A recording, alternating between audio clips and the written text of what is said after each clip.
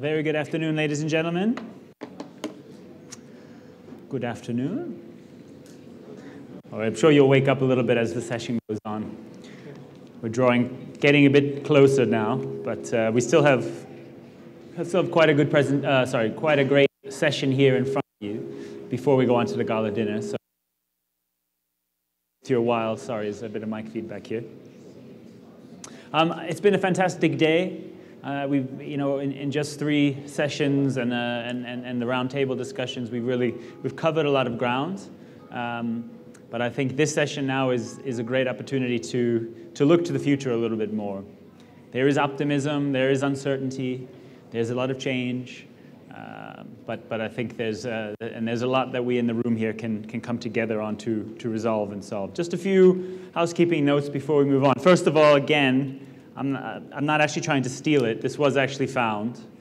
So if anybody has lost this lovely little bracelet, I mean, it does suit me pretty well, I think. So I'm happy to keep it. If not, I'm keeping it for safekeeping. But if it's yours, come claim it, please, and we'll get back to you.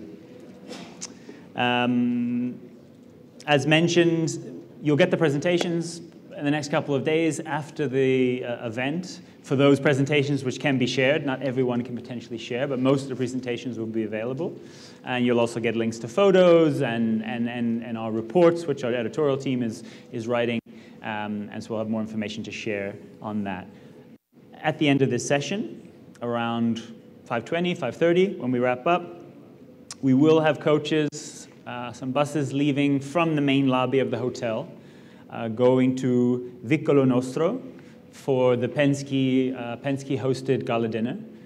Please join us on the coaches if you prefer, or if you're traveling there separately and you need directions whatsoever, please talk to us. I think we'll be able to help you at the reg desk. Talk to me. We'll give you the address and such as is necessary. It'll be a great evening. It always is for those of you who've been there before. So please join us for that. And I mentioned this before for those. It's my Jimi Hendrix movement.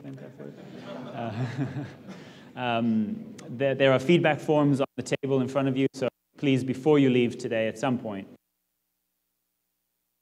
and we'll collect them or give it to any member of our staff.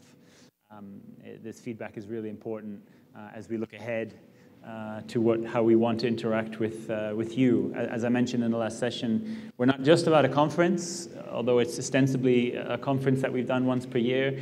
We have special reports. If you've been on the website today or saw on the app, we have a new report on Brazil, which we've just published.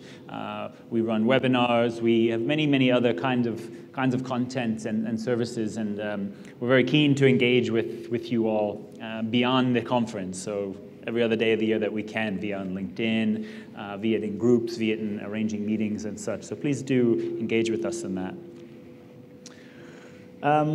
Okay, so we had this as also one of our think tank sessions, which we had a summary of before, looking at logistics talent to lead today and tomorrow.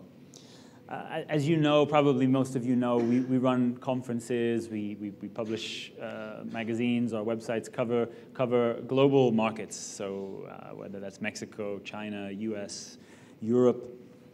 So we have a perspective that's fortunate, actually, and quite relevant, I think, to this industry. And one of them is definitely, we see a trend across the world, and this is how do we deal with changing talent? How do we prepare our workforces for the future? How do we recruit the best talent? How do we engage with universities and get students prepared for what the future supply chain and the current supply chain requires? And one of the interesting things as well, which we've observed, is although, of course, maybe in the room we're talking about, I don't know, IT systems and software and different kind of technologies we can use and prepare people for. But often in each of these markets, the need is just as much on the shop floor. It's just as much for the truck drivers, something Brazil has definitely had its own troubles and challenges with, especially this year as well. It's warehouse workers. It's skills and labor across the supply chain at every level. There's shortages. This is changing. And as more automation comes in, as more technology comes in, if you don't have the support, the buy-in, the understanding, and the input of your workers on the shop floor, or the logistics professionals in warehouses and in trucks, etc., then that technology is unlikely to be as effective as it can be. So I think it's important that we address those issues kind of at every level, and that's something that we're focusing a lot on, and we'd like to raise to the fore as well in our discussions here. So we'll have a presentation from Fabio Garcia from Volkswagen Truck and Bus, who will kick us off thinking about the sorts of talent and skill that we need to be addressing for the future. And then Fabio will join us on the panel, and we'll have an open Q&A, sort of wide-ranging discussion with some of the key logistics and supply chain decision makers here in South America, but of course we're also engaging with you, who are other, of course, key tier suppliers, logistics providers, IT providers, outbound logistics providers. So please be ready to join the discussion. We're very pleased to have Reinaldo Lanza, the Director of Supply Chain for General Motors here in Brazil. Joining us as well for the first time on stage, Marcelo Piva, Director of MP&L for South America for Ford.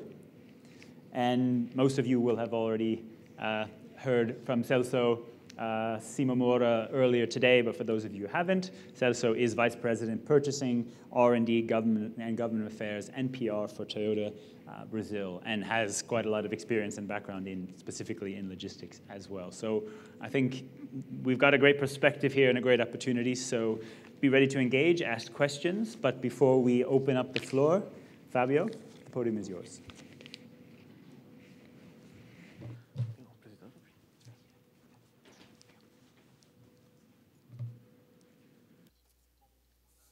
Good afternoon, everyone.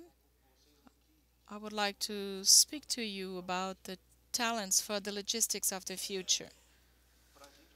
For us, for our future here in Brazil, it's a different challenge when compared to other parts of the world. In 2009, we were worried about the fast acceleration in Brazil, that there could be a backlog in logistics. In 2010, we were the only part in the world where there was no crisis, and we wondered what we would do to grow and continue to sell. In 2016, we said we cannot fail to learn from the lessons coming from the crisis. And now, this morning, we have a different perspective from logistics. So this different point of view will probably reflect on how we forecast the future and lead our teams. Today, how do we define the success of a logistics professional? If the person is delivering the agreed to service level at the lowest cost. There are drivers the person must work with: transport, warehousing, data processing, order processing, packaging. Working with these drivers, reaching the service level at the lowest logistics cost, I am doing my job well, and it would be a success formula. However, this is no longer enough. Having the skills to reach the service level at the lowest total logistics cost is not what we'll need in the future. There is a matrix of behaviors and competences that's changing. But one of them is a behavior that I see repeating itself in several areas and fields, and I would like to share with you. There has been an overlap of speeches. Same thing is happening many places at the same time. I'm not an expert in any of these fields. I just wanted to share something different that I see happening. Everyone knows Jack Welch. I've heard of him talking about something different, the generosity gene. What is the role of a leader? The leader has to have the gene of a generosity. That sounded different to me. He the curly game, that the leader has to clean the way for the led person to attain the goal and enjoy the people's success. Oftentimes, the people you lead will be more successful than you, and you must be happy about that. Also, interesting is that he said that we are responsible for our people's lives. We are responsible for those we lead and for the decisions we make in the company that will reflect on the environment and the people we lead. So, this is the first thing I found interesting. Another aspect that I found interesting are the thoughts by Raj Sisodia. I don't know if you have heard about this man from India. He's talking about the Shakti leadership. Have you ever heard about that?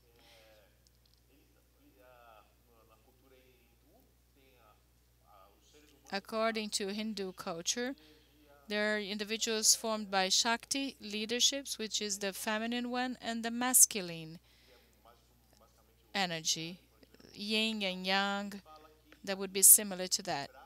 And we must balance the masculine and feminine energies as leaders. And all companies have reached the level we are today, always working with the masculine energy. And there is now the time has come to have a feminine energy inside the companies. And that won't be achieved by bringing more women to the companies, but rather by bringing the feminine attitudes in balance with the men's or masculine attitudes that will bring harmony to the company. He says business needs to be based on love and care as well as focus and strategy. There are many women who are much more have much more masculine energies than feminine energies, and that won't bring the balance we need today. And he says that we are birds that we cannot fly because we have a wing tied. We must untie this wing to be whole and fly. This is one point of view. And then comes the millennials. That's an idea adopted 20, 30, the people who are 30, 20, 30 years old who will be most of the people we lead in coming years. They will work if their personal purpose is aligned with the company's purpose. Stefano talked about that in the beginning. And one of their top priorities is for the company to contribute to the community. That will lead them to work more or less. And when we talk about purpose, there's another idea, which is the conscious capitalism, which is based on four pillars: purpose, stakeholders, leadership, and culture, which shows us that everyone has a purpose in life or should have, whether small or big, and that should be aligned with the company. Companies can help people fulfill their purpose. And the more aligned the people are with the company's purpose, the more energy they would use to make that work. And this purpose must be aligned with stakeholders. We usually talk about shareholders, but stakeholders are all the employees, suppliers, environment, everyone that is related to the company that the company influences. And it also shows an interesting concept: win, win, win, three times. Usually we see win win. So it must be good for both parties as well as for everyone, for all stakeholders. And leadership must understand this concept and buy into it. to make the company work well.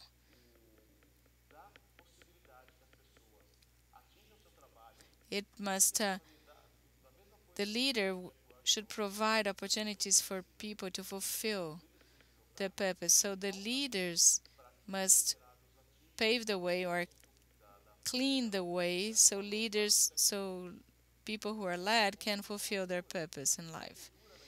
And also, culture is an important point because culture shows the company's values. For millennials and people who work in a more conscious capitalist company, culture plays a very strong role. People won't be able to work for a company whose culture is not truthful or who doesn't practice what they preach. So the culture is based on some pillars: transparency, accountability, caring, caring, integrity, loyalty, and egalitarianism. And this is a capitalism that creates value for everyone, not only for companies. So, in this idea of conscious capitalism, there are companies that are looking for certification. Have you ever heard of B Corp certification? It's a certification for conscious companies. And it follows these principles. The business must be good for everyone. The company must generate benefits for stakeholders as well as for shareholders. The business of the company should not cause any problems to people.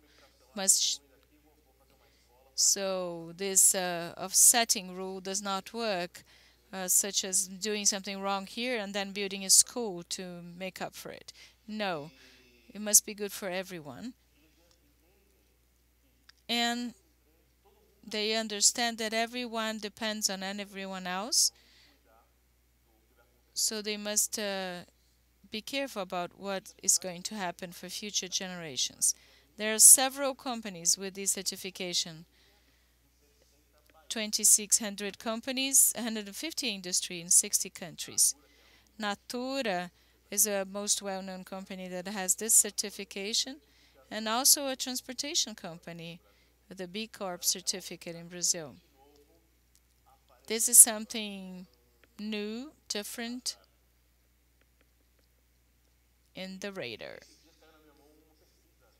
And I recently saw a study conducted by the automotive business on the topic of purpose. Automotive companies did a survey and found out that leaders lack purpose. Only 6% are clear about the purpose of the organization. So this is a yellow flag here for what can happen in the future. What is the trend of people in the led people to have the synchrony with the company? A philosophy. If this is good and true, there should be things from everyday life in addition to work that would justify this type of topic and idea. St. Francis birthday was celebrated. So for it is in giving that we receive. So I found several quotes. You can give 10% of your brain capacity. In terms of philosophy theories, the principle of correspondence, the principle of cause and effect, principle of gender, that prove all these things that are new in the business world. So to wrap up, the last time I was here, I showed this quote by an MIT director saying, "What is supply chain? It is the science an art of getting products from where they're made to where the consumer wants them to be made. So with all these things that I see in terms of new trends, we need to do this, and the leaders must make decisions that will be beneficial for everyone, not only for companies. It's the win-win-win vision. If it's good for one, must be good for everyone, otherwise it's not good. So late, lately, these are the different things I've noticed popping up, and I thank you for the opportunity to share this with you.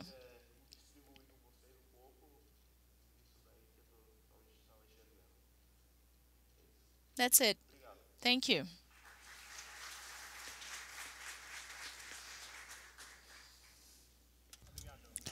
I think that a great start. I mean, a philosophical start, but very, very relevant, I think, to the issues that the industry are facing right now. In a way, I'm not so surprised at that 6% statistic when you think about an industry which is, calling itself in the process of transitioning to being mobility providers, a mobility service, but has traditionally been a provider of personal transport or other kind of main definitions. So within people's short and long careers, we're seeing changes in definition of what we're about. And so it's very interesting to reflect on that from both the automotive and the supply chain side. And so maybe I will just start off with that question, actually, as a philosophical one. In automotive supply chain management, do we know our purpose? Are organizations aligned? Do you think that is something which across your teams is something that needs to be better defined? So we'll come back to you, Fabio, but maybe we can start with you, Celso, for Toyota. Well, good afternoon to all of you. The ones with whom we have not spoken in the morning, it's a great pleasure to be here once again, speaking with our personnel that are here, our partners too, of the automotive industry. I would like to speak in a different way. When we speak about changes in skills and talents, we could speak a little bit too about the story of our own company, the moment that we're going through. We already spoke in the morning about that, but this is very related with people, in the way in which people should change, the type of talents that we should develop for the future. We spoke that Toyota has already decided what is going to be done. We get into the mobility aspect. And so we have the classical example. In the past, you saw the major companies like Motorola and Nokia that manufactured those cell phones, and they disappeared. Why did they disappear? Because nobody gets money manufacturing the cell phones. Now it's using the mobile phone. And I believe that this is the future too. In the future, nobody is going to obtain money manufacturing cars, but using the cars. The car sharing different ways of doing mobility. And this a major change.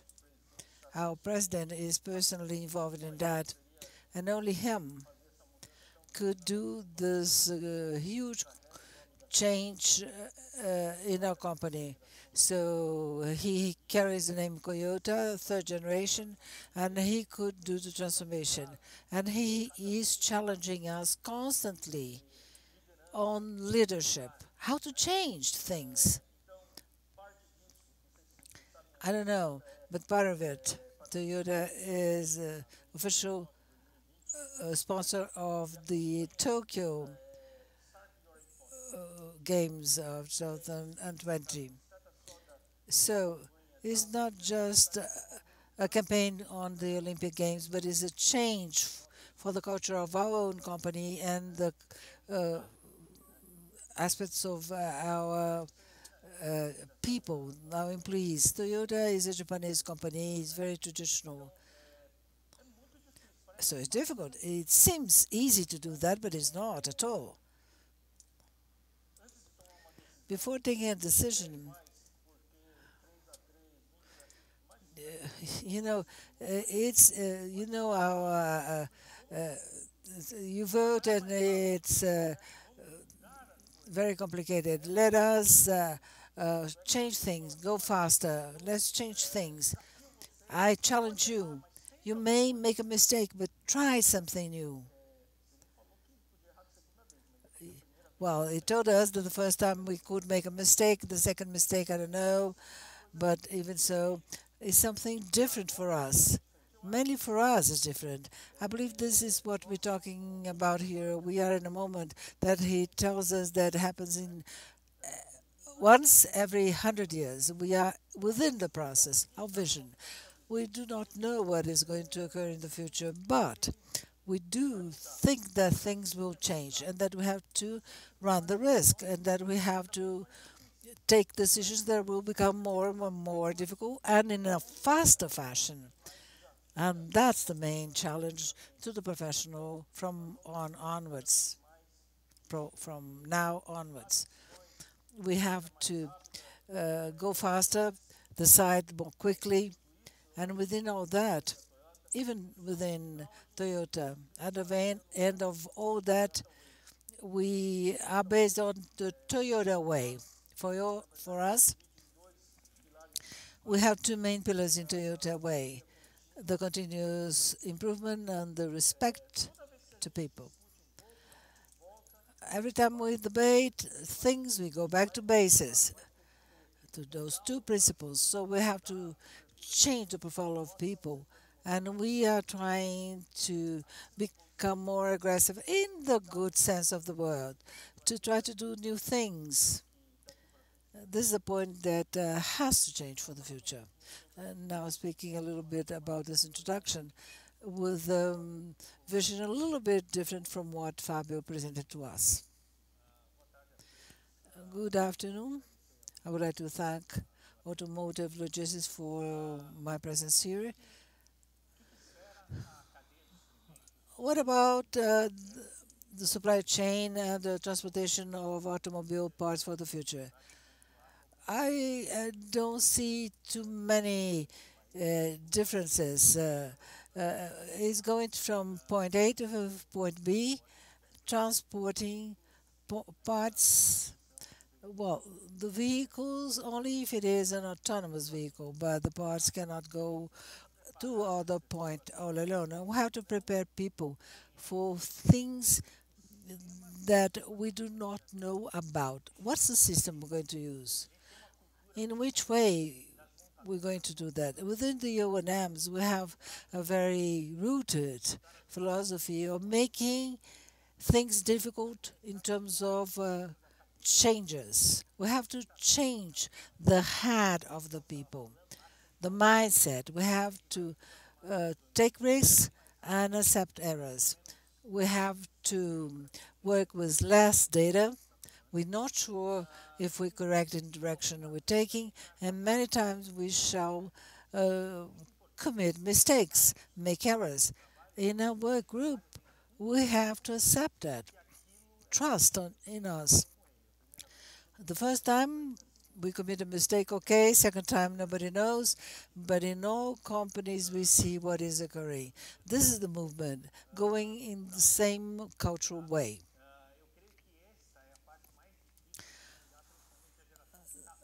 Mainly the generation that is working today is difficult to change.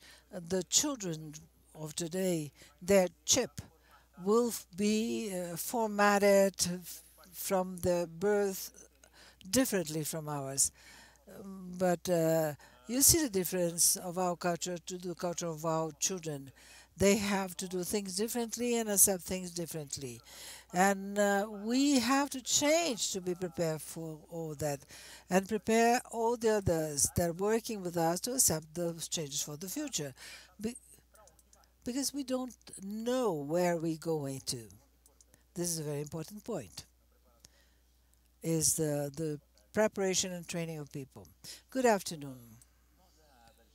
We from GM, when I was invited to come here, talking to our people, what was our concern and our vision of supply chain and logistics? The concern that we seeing the last year and a half, falta de expertise mesmo. we saw that we had lack of expertise within GEM and also in our suppliers, no talents. People that know the whole chain, order fulfillment, material flow, the whole supply chain within the GEM. We losing talents. A professional of supply chain is the person that daily deals with crisis, that has to understand the business, that has to be fast in his thinking process. And there's a person that is well trained for different areas. I lost people for manufacturing, finance, sales, and purchasing. We lose internally at GM and also externally. Now the economy starts to develop, and we having problems with tier one.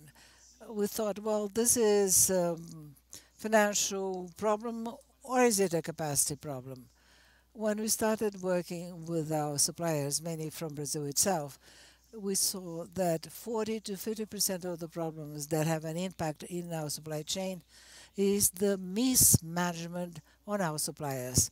Basic actions, things that are common. For instance, they do not have a clear stock policy. They do not have any understanding of risk management in the supply chain. The control is focusing just manufacturing. So this uh, started a red alert. We are lacking professionals for the area to develop a professional supply chain. It doesn't take half a year or a whole year. In order for the person to understand a little bit of business, a little bit of logistics and each other sector, a year and a half to 2 years. So this is the great challenge that we have. We have to retain the talent and to develop other talents as soon as possible and work together with our supply chain. This is tier one. When you go to tier two, then it becomes even more difficult. Well, let me go back a step. We see failures in the training of professionals, in the forming of the professional, basic mathematics, interpretation of texts. They don't understand what they read, for instance. So we have a problem at the base, and the consequence will be seen in the professionals of today. I have another hobby. I love to give classes. And one of the things that I'm stopping and not doing any longer is to ask the person to read in public, because the person tries to read aloud and is incapable of doing that. Equation first degree, they do not know what they're talking about. So is an educational problem, basic education. And this is going to have as a consequence the impossibility of having good professionals as a consequence of that. I don't know what to do, but we have to establish new actions on that. On the other side, in the cultural aspect of the companies, I don't know if you are aware of that. Volkswagen created a new group called Traden, Scania and Aman and Rio. And the first work they carry out, they define strategies and the objective, the goal for the company, and said they wanted a new concept for the new company Traden, because they want to define clearly the purpose of the company so that employees understand what they are about there. So the culture for new generation, the purpose is basic.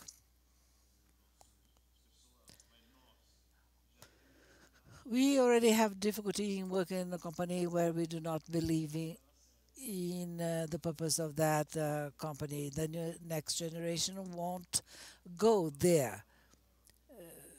New people, if they don't buy the idea, they do not work for the company.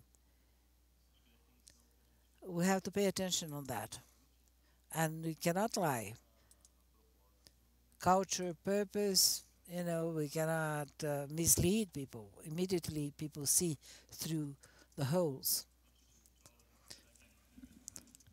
Insightful points. A lot of focus there on a degree of being able to make mistakes and being able to fail as well, which is important. I should thank my company for allowing me to fail a little bit every day.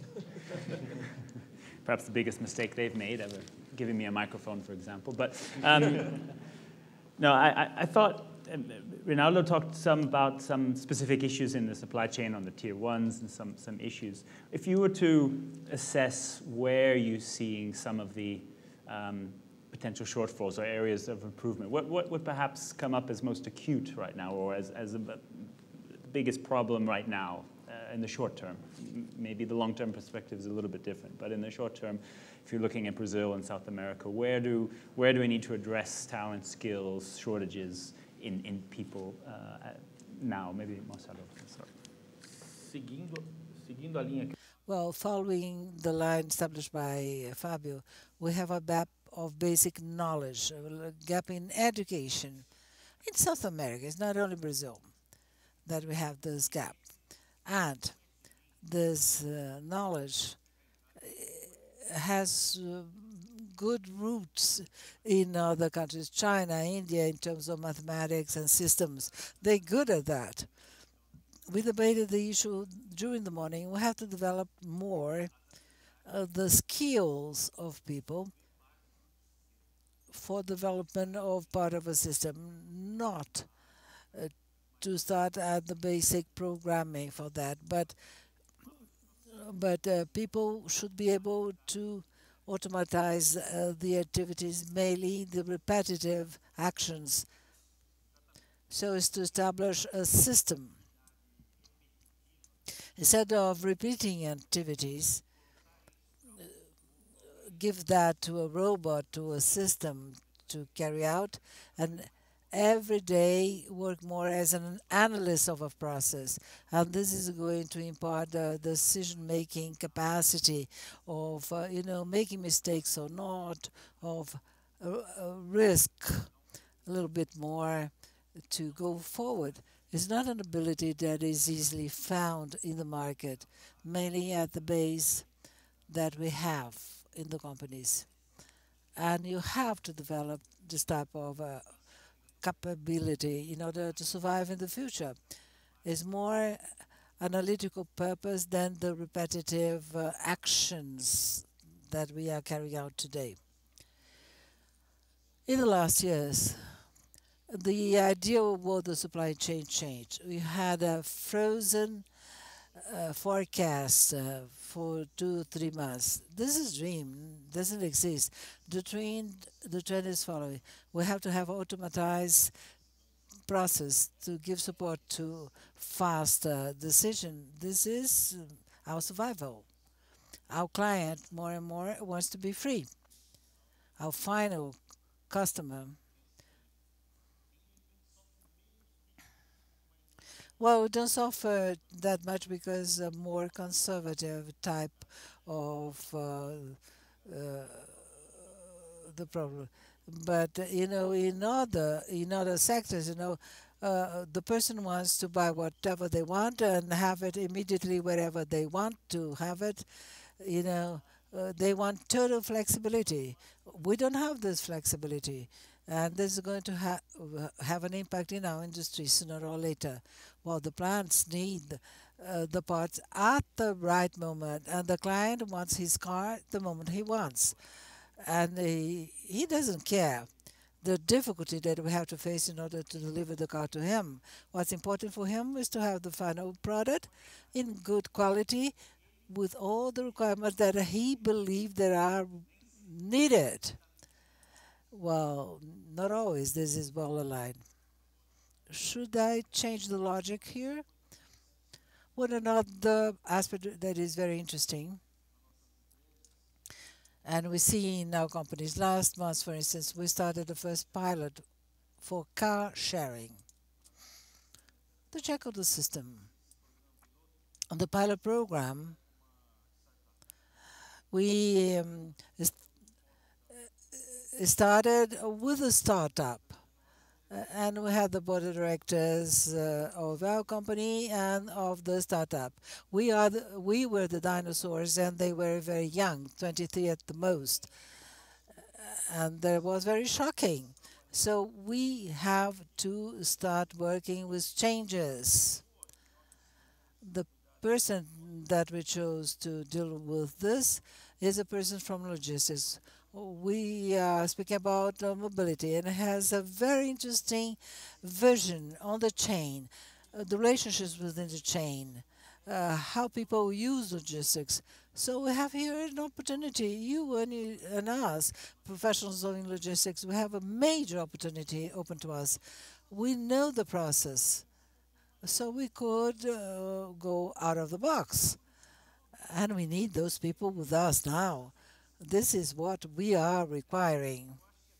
So, in this group here, we have people that will become major CEOs of the huge mobility companies for the future. We believe in that. But what I would like to tell you is the following. The logistics professional, I believe that he is, well, speaking just about logistics here, but from here on, there is an opportunity for the person to work with these projects in mobility is much more than other professionals. It's a huge opportunity that is open to us with the use of those new guys that understand logistics but think differently. Maybe they're going to give us good ideas for mobility. I want to speak about logistics, but differently. I believe that we should challenge people that work in logistics at the moment. You know, we have a major future open to us when we speak about mobility. Logistics is the basis for all of that. We have great possibility of growing and opening new opportunities for the market. Well, transportation by trucks. This is an area that is working very strong in terms of the electric support for trucks. And you have the convoys of trucks, one after the other.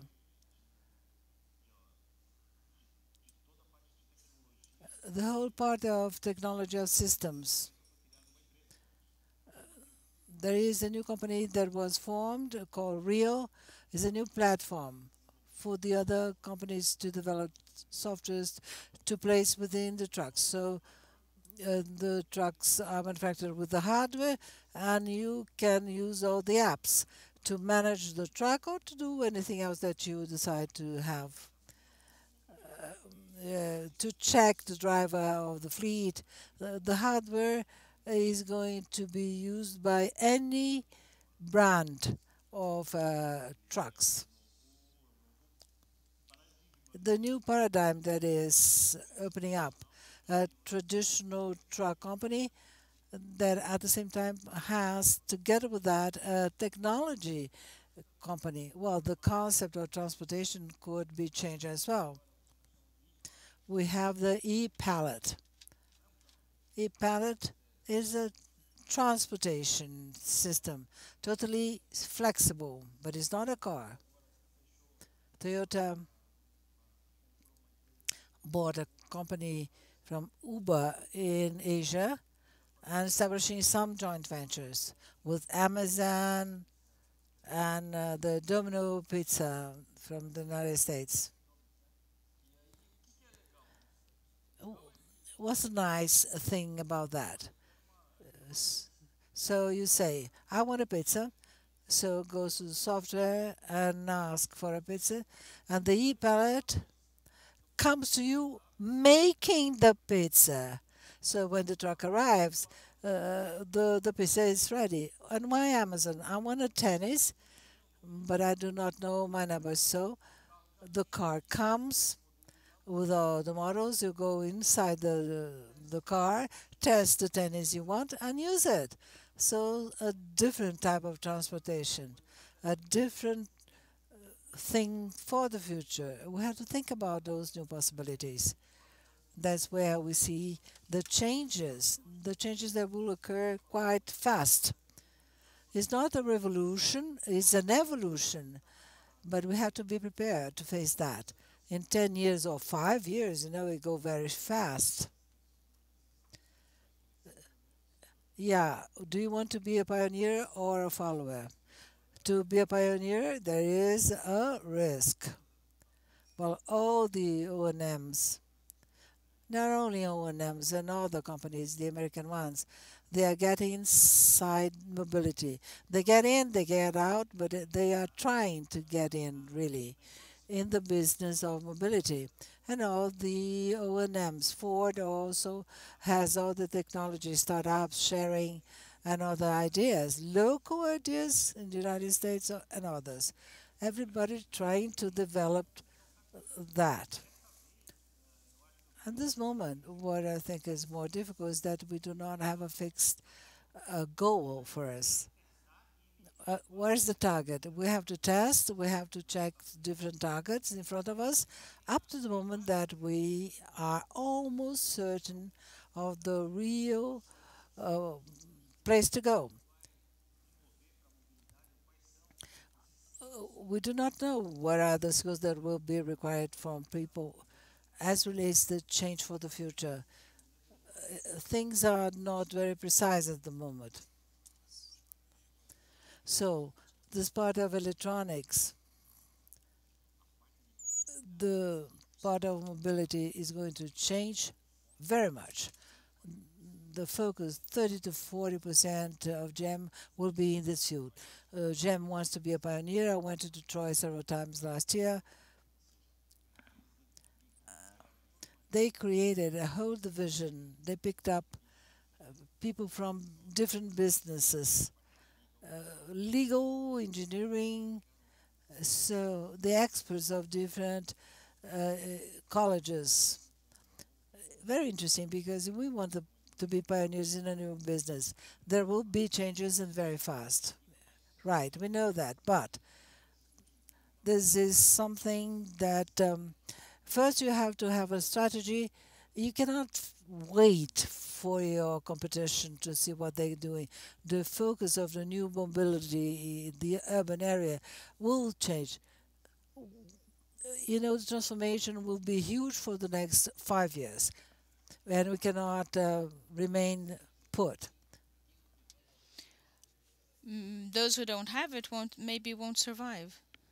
Mobility that leads to the transportation of product that won't move around things. Maybe if you've heard of FedEx has 300 3D printers testing. It's a project for the future. If they can get the expertise in each country. So the transport will be not to transport. They will make products locally. There are things that the local scenario for the future is different. And the statistic that you gave, Fabio, 6% don't know the purpose. We can't decide if we're delivering pizzas or if we're making cars in the future. And perhaps we should be delivering Havaianas, actually, to bring it all full circle, actually. But I think it's important. You all make a very important point about being ready to go with these changes and to see the role logistics has in them, because the product itself is becoming, our societies are revolving around new concepts of logistics, whether it's e-commerce or drones, 3D printing, and all these areas which we have fundamental, we're on the front line in logistics with these things. But do you think this confused future, let's say, this multi-path future, is it making it more difficult to bring talent into your organizations now, or is it actually the opposite? Is it actually exciting people in logistics and supply chain? Because again, the day-to-day job isn't yet always these interesting concepts. The day-to-day job is to still keep the plant from shutting down, and to build the profitable products which still drive the industry. GM and Ford being the perfect example of, we all know where most of the profit still comes from. It's still in the pickup trucks and bigger cars, not yet in electromobility or other areas. So is it encouraging for the next generation or discouraging? What's your perspective? Well, let me talk about our company. We noticed that this new generation, I started my career in manufacturing engineering. We noticed that when we interview some interns, when we see the potential of work in a supply chain or logistic, the entire potential challenge, there's a lot of transformation in technology in supply chain to attract talents, let's say, for an engineer, either to work in product engineer, manufacturing engineer. Today, young people are much more connected with technology. They have lots of energy, and logistics and supply chain are an excellent place to start. It's easier to attract talents to our area today. But there's a challenge because nobody has ever dreamed about working in supply chain. People dream about being doctors and physicians, lawyers, I don't know, but working in supply chain is getting to learn about it and liking it. We need to show this to people. It's a challenge. And now, with technology, autonomous cars, electrification, that is pending towards the area that young people like, which is more technology driven. And this will bring this idea of being cool to work in the automotive industry, something that was true 20 years ago, 30 years ago, but got lost in this process. The largest customer of IT is logistics and supply chain. So when you talk about systems, the area that most attract talents is supply chain in IT. The load of IT, the load of information in supply chain is huge, and it's very important. 50% of what we experience and what we do on a daily basis. I believe that for the future, we will need more people with a vast knowledge. Wide knowledge about most areas, not only supply chain, rather than having more and more specialists dedicated to something only that spend their whole life doing something. For the future, it would be important for people to have a broader view. It's like being able to step out of the box and analyzing the effect on the chain. It would be important for decision-making process.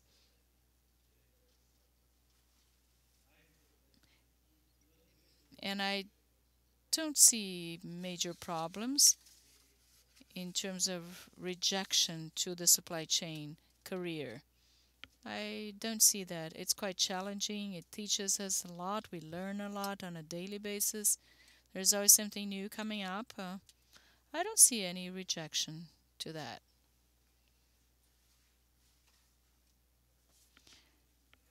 Like to get involved. Again, we have microphones in the room, so you just put up your hand and ask the panel anything. Obviously, it could be about the talent issue as we're discussing, but if there's other topics you'd like to raise as well, at any point, please just do ask us. Look, you're all part of large global organizations, obviously, and there are very specific challenges here in Brazil and South America. However, for logistics and supply chain, how do you use the benefit of your global organizations to train and bring concepts and processes? Is there is there cross-training that you can do and draw upon across the region? And is this changing as the technology changes in each region? Within Ford, we have global processes for almost everything we do on a daily basis. So I may say that 90 to 95% of training and everyday work of people is trained globally. Some cases things are translated from English into or Spanish, but it's treated globally. And 5% of activities are done globally. For example, taxes. It's mandatory to have a specific training in the country. Each country will have a different aspect about that. So you either look at the market or develop courses internally that will allow you to best teach people about laws to prevent any non-compliance with current laws. But most of the procedures are global. 95% is done equally in all regions. Development is much easier. We take part in the development process, both of the tools as well as the courses, and there are some specific items that we contribute, but at Ford it's usually driven by the United States. For us, the systems are global. The difference is that due to our laws and infrastructure, it's more complex than in Europe or United States. So there are some specific skills that apply to Brazil, and also due to the salary structure, you do not have the same support of the US. Sometimes you have the same person in Brazil that performs more activities than an American and have some more activities due to our complexity of our economy. But the processes are the same. We used to send more people to travel. Today, everything is web-based. E-learning allows the knowledge to be spread out in our regions. The concepts are global, but in Brazil, the difficulties are so big. We mentioned in the morning session that it took us to work with just-in-time and low inventory levels. It's such a simple concept, but practicing it in Brazil without the difficulties we face is still a challenge, and quite a challenge. It took us almost 20 years to reach the global level of 10 ppms, 10 defects per parts per million. Even so, we reached it last year, but if we compare to the United States, we're doing better than the US, I'm sorry. And at the same level of the Europe, but Japan and Asia, they have 2 ppm levels. And delivery levels, in the morning session, we're talking 40 minutes. Milk run is 5 minutes tolerance. So there's so many challenges. Our line downtime, we have inventory in the production line for 4 hours, next to the line 1 hour. So what was our main reason for line stopping the production last year? Power failures. This is the country we live in. And we're talking about logistics of vehicles. Our country is continental, so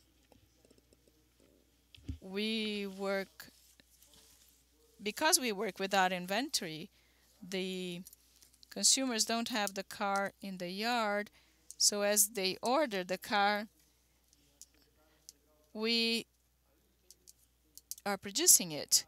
So there's a bridge that falls, or we have to find out alternate routes, so many hurdles in the way. So I would say that the last global meetings in logistics, we always stand out because Brazilians have something Brazilians are so creative. I mean, it's not about getting around things.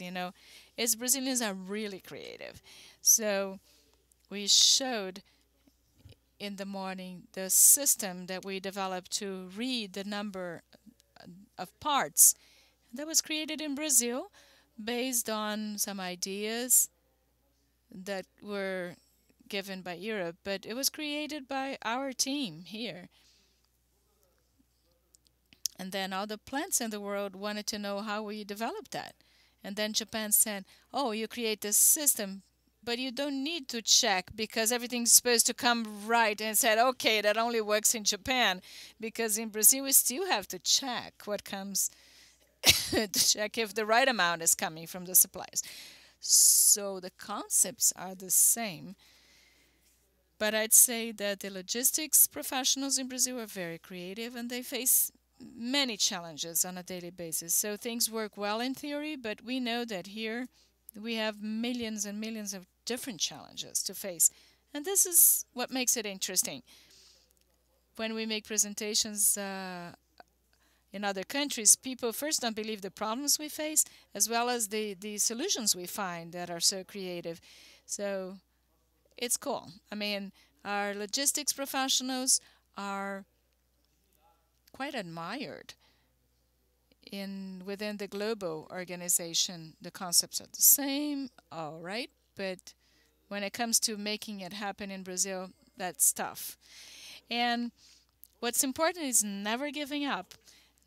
Despite all the problems, we don't give up. When we started these projects, people told me, you're crazy to try to do this. But after 20 years, we managed. It took us some time, though, but we succeeded. And many things are still improving. We still have a lot to go to do, but we must acknowledge that we have improved a lot in Brazil. Japanese counterparts. The Brazilians have more jobs to do for one person and more challenges to overcome with them. Although I would kind of make a contrast perhaps with India because they have some pretty interesting challenges with logistics as well. You have to introduce sacred cows coming around into logistics as well. It's really, I think it makes Brazil look a little easy by comparison. But I think I do, I think that's all great points there. And when you and taking advantage of a global organization in this way to take a global system but use the local specifics to improve it, I think that's fantastic. Any comments, questions from the audience? Question there. I thought maybe we'd have an American kind of trying to defend themselves a little bit, but say your name and company, please. Olá, boa tarde. I'm Rafael Romano from Penske Logistics. More and more technology companies are merging, and operations and technology, you still don't know how to separate them. And you mentioned many challenges for the future, and I would like to know from your company, how is the process of development and actually teaching the simple concepts of these new technologies to leaders? And there's some new technologies that are coming up, and you talk about these technology for 1 hour. Few people are able to go so much in depth about the emerging technologies. So how are companies trying to develop the literacy of their employees in the new technologies? Well, within Ford, we identified this gap. We have a process in which we check what are the necessary competences for supply chain professionals. So we have this table for today and for 2025 to 2030. And we noticed that some skills or competences would change, Let me give you an example. All the IT and programming skills we need to develop in people. For a pilot project, we chose 5 people to start with that. There are more talented for that, and we're training them to for boat programming. That is done in China and India. They've been through this training.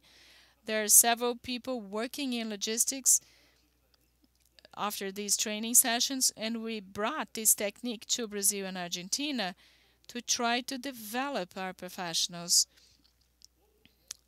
regarding that. Another point that we are working with is big data.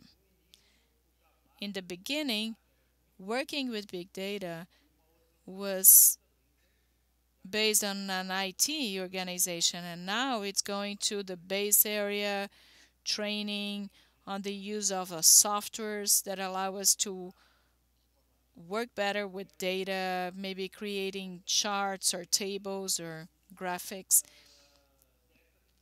and benefit from such information. A major transformation we can see is how long it takes to obtain information. Things that took us a week or 2 weeks to obtain in terms of crossing tables and systems today is done overnight by a robot because it's the task of each one followed. You don't wait for someone else to send you a table or answer your email. The robot does that overnight alone. And then we update this every week or depending on the area. That has rendered information much more agile.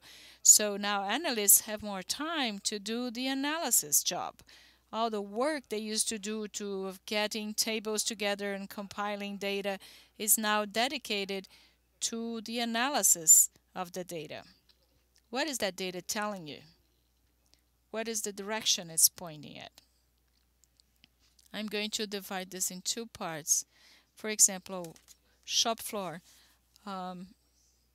WBS, people who used to be forklift drivers, when we implemented the new WMS with new machines, they could you work with a scanner and a joystick. If you trust the system, there were several weekends and third shift to train them. We were afraid because almost 70% of them were very simple people, uneducated, and 30% from the new generated. We did several simulators, and what we were most afraid of was on the training. On the contrary, even older people learned a lot, and they trust. In the beginning, they didn't trust the system. Now they trust the handheld system. Several weekends, several hours of training. We got the support from GM US. As in the office, the revolution we did in the last year and a half, all the meetings, whether it's inventory, projects, materials, we do Power BI. You must have information based on history, data. So there's an entire big data. All the areas talk to each other. So today, decisions are made much quicker. Training, for example, not everybody had advanced skills on Excel. We did training sessions with all the first line supervisors and managers. So 100% of our meetings are based on technical data and analysis.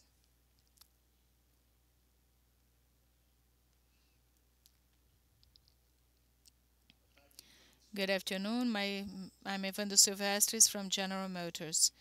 My question is about purpose. This is very interesting because we are human beings and we want to have a purpose. But I would like to comment on this other aspect of it.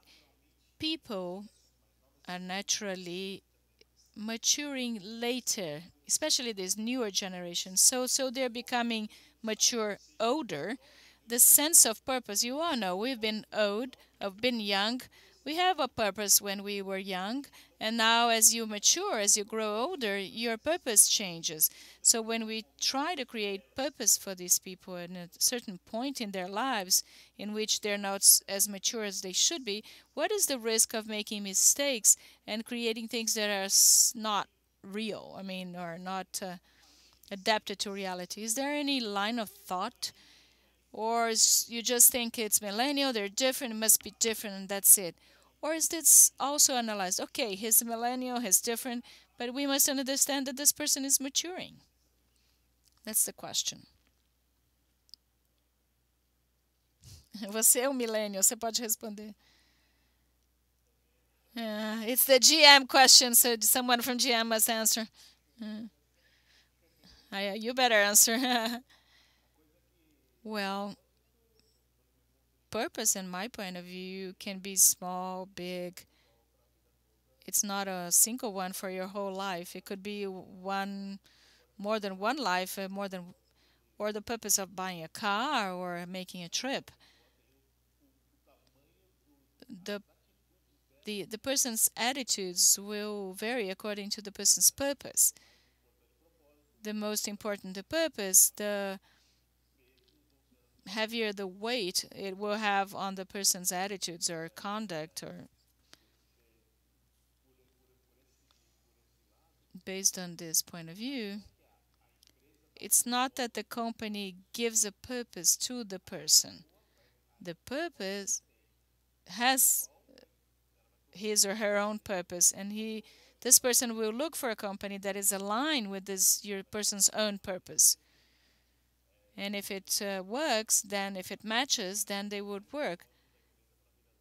It's not that they will get the purpose of the company and follow it for life. This is my point of view.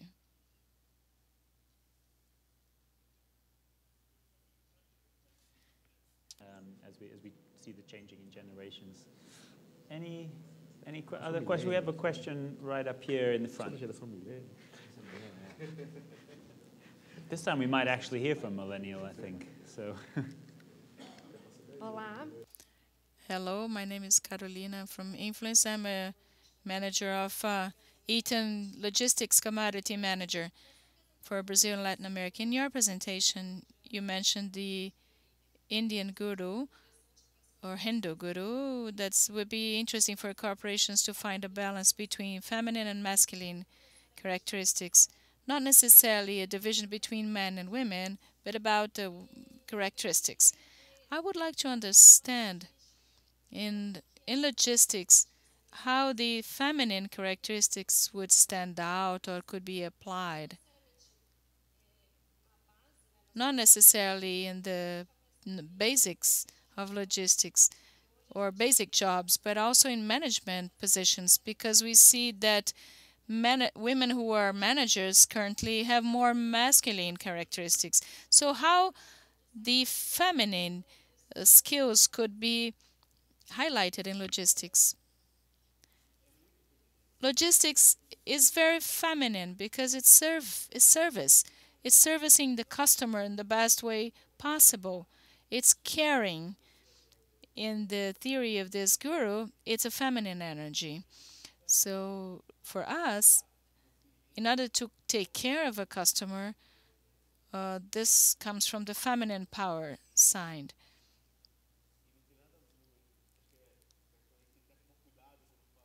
I have to be careful when to talk about masculine and feminine. I'm talking about energies that are named feminine or masculine, but Shiva, it could be yin and yang. What's important is to have a balance, like everything in life. Balance is needed. And balance for the leader, that's not only about fighting, destroying, pushing, running, but there are times in which you need to care for your team. Come, let's work together. I'll help you in this. That's the idea.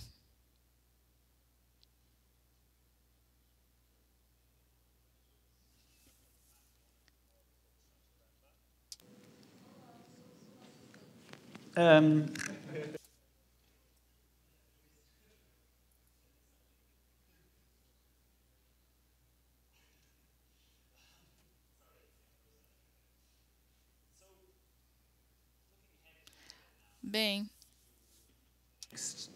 Maybe not quite 10 years when everything is potentially autonomous and digitalized. But what are your top supply chain priorities now, looking out over the next, say, 1, 2, 3 years? We're going back to, hopefully, on a path of recovery. Hopefully there's reform that brings some change. We don't know. Obviously, there's plenty of uncertainty. But what would you sort of address to your suppliers, to your logistics providers, who are setting the sort of vision now and sort of what you need for them to come with you of your priorities now over, let's say, the next 1 to 3 year horizon? And we'll start with Marcelo. Bom, Well, the first priority is the operational portion. You have to do what's the purpose of logistics. Second, 1 and 2 do not change. The same thing is the operational part. You have to deliver the part and the vehicle. And second point, you have to improve the cost structure, avoiding all the waste that we find in the chain due to the country, due to internal situations or a partnership. The third pillar, to be prepared and go through transition, is to develop people. People are key, and they will become more and more so in the future process. So, if at any moment we put that aside, we're going to lose the first and second point. They are totally dependent on the work of people. The 3 basic pillars for us to maintain the chain, the supply chain, working correctly for the future in a short period of time. This is what I see. Well, our focus, our mix changes very fast, so we should have good information, fast information, and to go fast in our answer to the market needs. We have to have talents, systems, and another point that we are motivating our people to do is to research and study not only our segment. We have our benchmarking and our competitors, but go to other activities and check things out. We are motivating people to go to talks, meetings, conferences, not only in our own sector, but just to help us to find ideas to adapt to our own business. In sales is going to change too. Trucks, for instance, trucks will be electric engine. 3,000 items will decrease to 600 that will not wear off. And the truck is going to be autonomous. There will be no accidents, and we won't need to refurbish so much. So this is going to change our business because this is going to be the future with sales. Sales has to go to a service. Normally, we have much substitution of parts. In the future, we won't have that occurring. Now, speaking a little bit on the short term for next years, what we are asking our suppliers to do. We made the comment here already. We believe that we have consumer base which is improving a lot in the last years. The quality, the delivery, the evolution was positive and it was huge in all our supply chain and suppliers. The problem now is competitiveness, how to deal with that, how to be able to be competitive still. So, I don't know what about this new government, but We were very close to close a deal with the European Union. But we're thinking about the Australian case. Unfortunately, it's the second case that I see that Toyota closes a manufacturing plant because we had this process of opening, and unfortunately, people didn't become competitive up to a point when importing was better than producing. I believe that we're going to have the same process occurring here. Perhaps this is going to take a little bit longer, or perhaps this is going to be faster because we have the new government taking office, but the process will occur. And if we're not prepared, it's not just a thing of having quality and delivery. And I'm not saying that it's not important. Of course it's important, but we have to become competitive, guys. There is no other way out. And we cannot be competitive due to protection. No, competitive because we really produce here in the best possible way, in an efficient way, improving our productiveness. This is the great challenge that we're going to face here onwards. In the morning, you spoke a little bit about the process of electrification. Yeah, this is going to come, but it's dependent on infrastructure.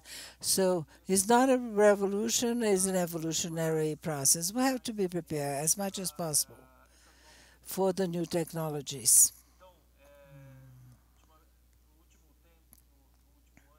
The last year, it's interesting because we're sending some buyers to Japan to learn how to negotiate softwares.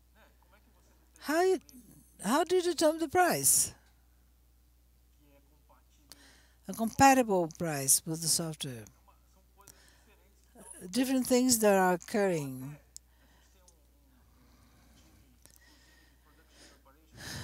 We have an exclusive team for production preparation.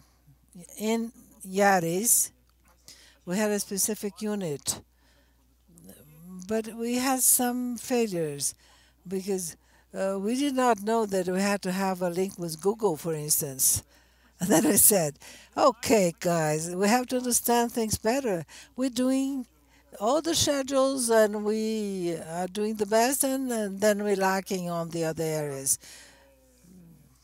We have to prepare, but very fast, for the new demands. How to negotiate with startups. We have a new project with a startup. What is the correct price? How do you determine the business? What's the value of the project? Many, many things that are new and that are occurring. And we have many challenges too. So, we did improve in terms of quality and also in terms of safety. We work a lot in safety, environment. We don't require ISO 9000, but we require ISO 14000. Compliance is becoming very much important. But we have to work with competitiveness here onwards. We have to work with all the problems we have to face here. We know it perfectly well in our region. We have lots of problems. At the same time, we have to become competitive. This is the point. The second point is to be prepared for new technologies. When I speak about new technologies, is to train. And we, from purchases and supply chain, we have to know how to deal with the daily life problems.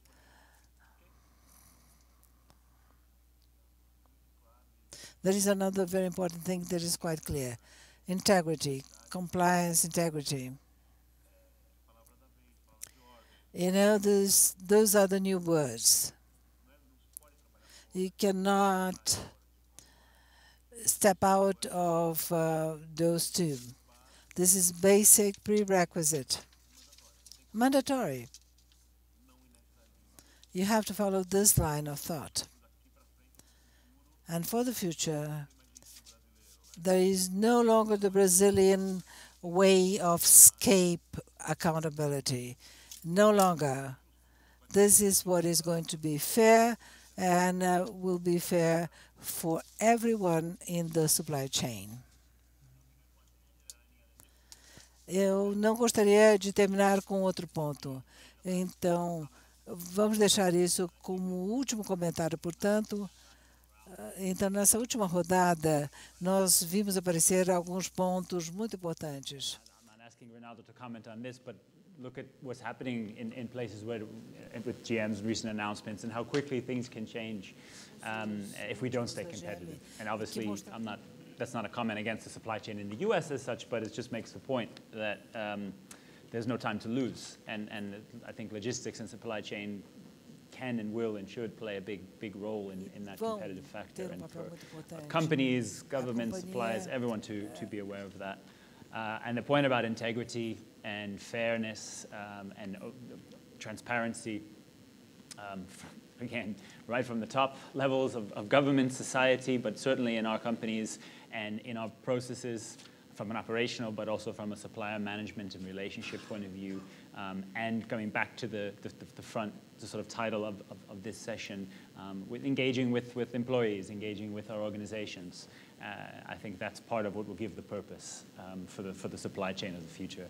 So I think that this was a fascinating discussion. I think we covered a lot of very interesting concepts, talked about different models for the future, but also I think was grounded in things that we're doing day to day. So thank you very much to the panel for the time.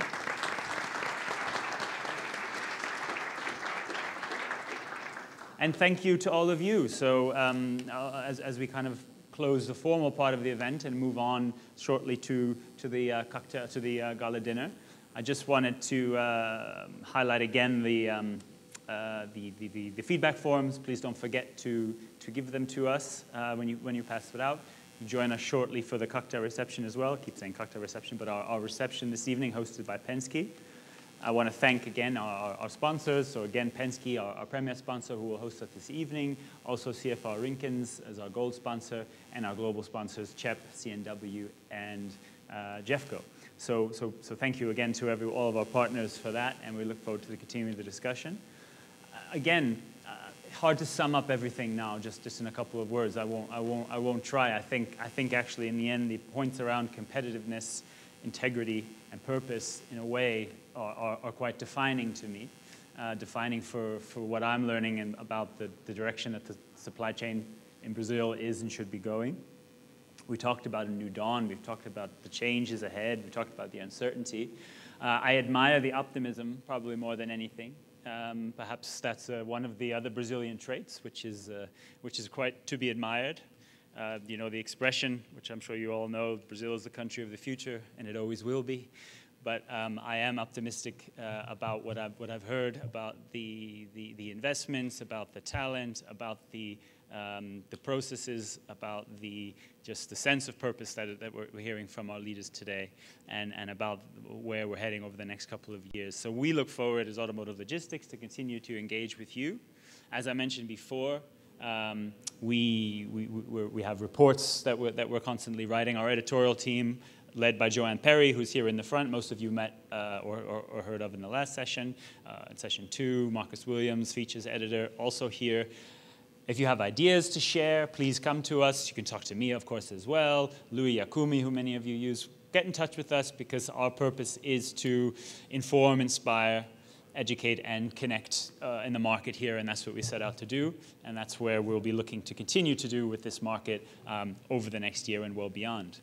For those of you with an international perspective, as I'm sure many of you have, we also invite you to engage with us elsewhere in the world. Again, the coverage that we do in other regions, and also the conferences and events that we put on. Perhaps the next one coming up in January may be of particular interest to some of you in Mexico, not least given the challenges and the changes that they face there. There's obviously some similarities. And then obviously we have a schedule that runs through many parts of the world. There's a few highlights in the US, in both Atlanta and later in Detroit in the year, and also in California and Baltimore. We're in China and Shanghai We'll be in Munich for our Europe-wide conference. We have an event in Central Eastern Europe, which moves around. It was just in Hungary. We're looking at where we put it next year as well. And every now and again, we go home to the UK where we live, and we actually have an event there as well. So anything that's interesting to any of you, again, talk to us. You're very welcome to join us there. We also have materials and insight that we can share from those markets. But for now, it only leaves me to invite you to join us this evening to the Penske-hosted gala dinner. Again, we will be leaving in the next 15 or so minutes from buses which will leave from the lobby. So if you want to collect your things and go, it's not. I mean, okay, Sao Paulo traffic aside, I know we can't predict it, but it's 10-15 minutes away, so it's quite local. Please join us there.